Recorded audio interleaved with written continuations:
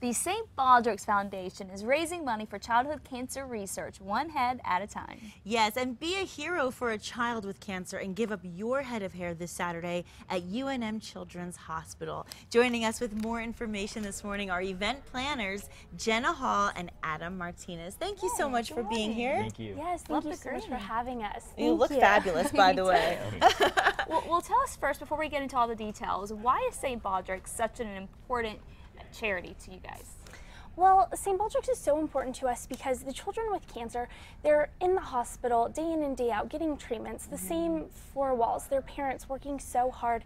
And really, when you're diagnosed with cancer, hope is really all you have left. And that's what this event is about, just shaving our heads and raising money to let the children know that we're still there and that we're still fighting for them. Hope and support, which is really what this is all about. Generally, there are over 200 shavees at this event, and I understand both of you have participated as shavees, and look at that gorgeous hair of both of you. And so tell us about that experience and what can new shavees expect this time around? I miss being bald every day. Really? It's like the world's best kept secret. Freeing, huh? Oh, it's so liberating, and especially being a woman. Like shaving my head, it was just like so like this is me and this is exactly who I am. Good and for you. It was awesome. What about you, Adam? I've never done anything like that either, so it was actually really cool to just kind of let vanity go and just kind of do it for the kids, because the look on their faces when they come out from their treatments, and they see all of us and we look just like them. So wow, I give you so much credit for that. That's awesome. Now, your St. Baldrick's event is coming up this Saturday. Can you tell us more about what's happening? Well, the event is on. It's this Saturday on May 4th at 12 o'clock. It'll last till around 3. So anyone from the community can come on. Can come out. They can just hang out for around like 2, 3. So whenever they want to come out. We're gonna start shaving at 1 o'clock. Okay.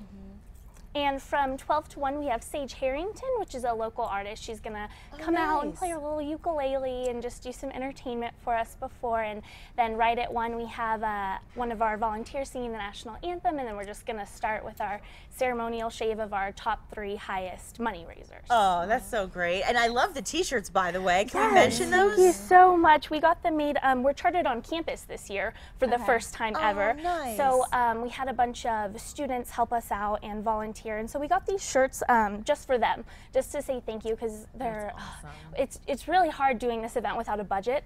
So they've been making calls, getting donations, everything they can do. So let's talk about those donations, because I know people out there are curious how the money raised is going to support St. Baldrick's.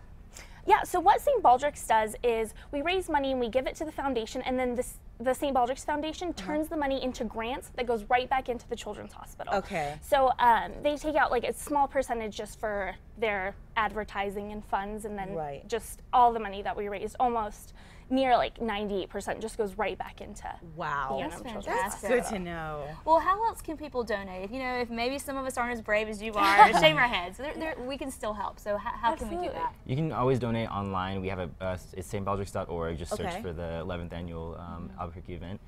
You can do it online. You can do it by phone at the event.